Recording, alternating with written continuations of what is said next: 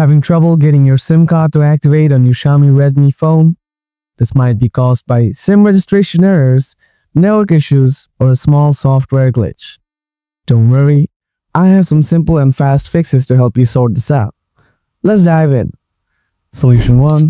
Allow SIM activation service all permissions. If this is a new SIM, it may still be waiting for carrier activation. Let's go to Settings. In Settings, scroll down to Apps. Tap on it, then on Manage Apps panel, tap the search bar. Search for SIM and select Xiaomi SIM activation service. Tap on App Permissions here. Make sure to give this setting all the permissions. Tap on each of the permission options from here and confirm the permissions individually. Once all the permissions are given, go back to App Management Settings. This time, search for Find Device. Once this app shows up, tap on it. Now select Clear Cache and confirm your choice.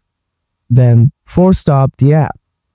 After that, restart your phone and check your issue. Solution 2. Try the testing menu reset trick. Open the dialer of your phone. Dial ***4636 #***. This will take you to the testing menu. Now in here, select Phone Information 1 or Phone Information 2, depending on the SIM slot you're having trouble with.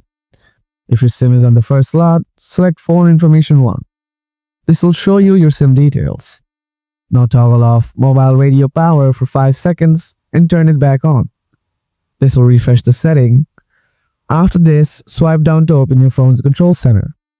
Toggle on airplane mode for 10 seconds. After that, toggle it off.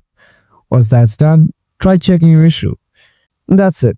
These are the top ways to fix the SIM card not activated issue in your Xiaomi Redmi phone. If this video was helpful, please like it and subscribe for more easy phone fix guides like this.